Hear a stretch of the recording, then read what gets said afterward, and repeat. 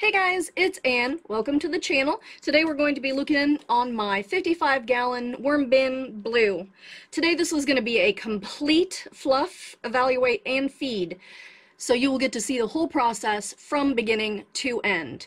Now today we are going to look in on the finished part and the foraging part, and then lastly we're going to look in on the active feeding end. I'm not looking to actually do a harvest today, but what we are going to do is move the wedge over and give us some new room in order to keep the feeding zone active. Alright, so I'm just going to yammer on about the wedge system while I work. So from this piece of tape here, or this line here, is what I consider to be the finished castings that are sort of in a, I don't know what you want to call it, kind of a curing stage. It's what happens right before I go to sift them and harvest them. Right now I'm trying to keep the moisture up a little bit so that the microbes stay healthy before, until I'm ready to harvest. So I am going to kind of go down deep and make sure that there's, no spots down low that are too wet that might be going anaerobic. Now I think last time we were in here was about 20 days ago, but we did not do a deep dive or a fluff. So I need to make sure that, nothing's getting anaerobic down low, and then I also need to move this completed part over and make room to add more food at the other end. So far, everything is looking great. It's not a siftable moisture right now, but that's not the goal. I've got a new birdie's bed, raised bed, that I'm going to install this week sometime, and then I'm going to need some more castings as a top layer for my raised bed. Alright, so that all looks really good there. We'll move down to this part here, which wasn't completely covered by the tarp, but it is getting to that completion phase. So we need to start making sure that everything is homogeneous and that nothing gets anaerobic. Make sure if there's any trapped gases or anything in here that it has a chance to get going. Not only that, but because this part is getting closer to finished, and as you can see there's no worms in here. As soon as I say that I'll find one, but for the most part there's no worms. See? Right there. Oops. Wherever he went. I just saw a worm. And so we're going to keep moving this part down so that it has a chance to cure as the worms move out. So that's part of the wedge system, is that you're continuously moving material that you're not feeding anymore over so the worms have a chance to depopulate the area and the castings can start drying out and getting to a siftable level. Yeah, I mean, there really aren't very many worms in here. They really are leaving. So the worms do what they want, so if they want to get out of this area, then it must not be, worth it anymore to them. Okay, so we're getting close to the edge of the migration zone here. We might start seeing more worms, and we also might start seeing a little bit more moisture, because this area has not been... I haven't attempted to dry this out or anything. So this will be the first time that this portion moves down to this zone. And then as we go to the next part that's still covered up, then we are going to see if there's anything that's ready to move over to this vacancy. We've created almost, a foot of vacancy here. And so I'm assuming, shouldn't assume, but I'm guessing that the worms will be ready to move over to this area here. Take off the tarp. Our divider line has been annihilated, but that's okay. They got to eat something that makes them happy, and if they're happy, I'm happy, right? Good worms. So as I'm moving over this in-process stuff, we'll just kind of take a look at things. This is a mango seed with all the worms happily eating inside of that.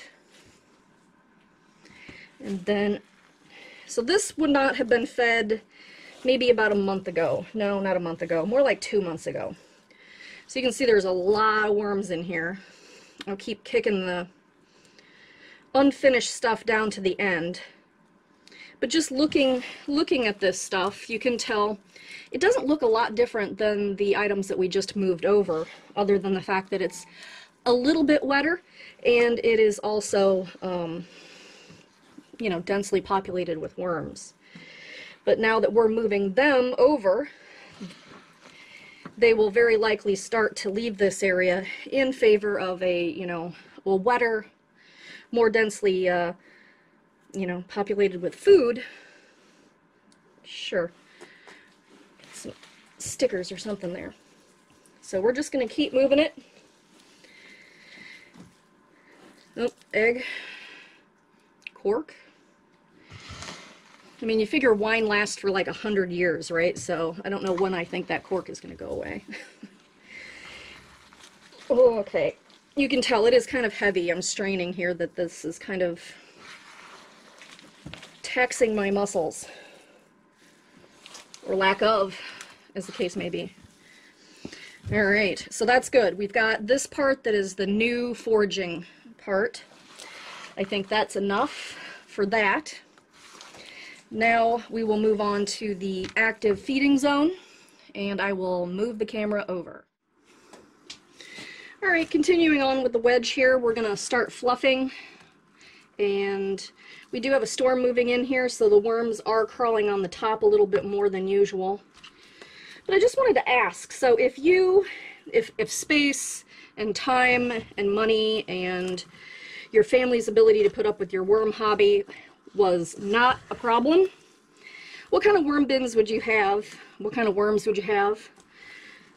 I think that, you know, if I was retired or whatever, I just might go through and put this type of bin, like, going all the way around the basement.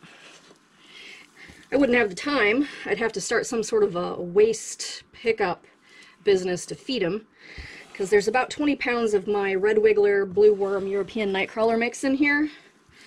And I think if I had many of these, you know, like 5 or 6 of them, I'd have to start taking donations for food.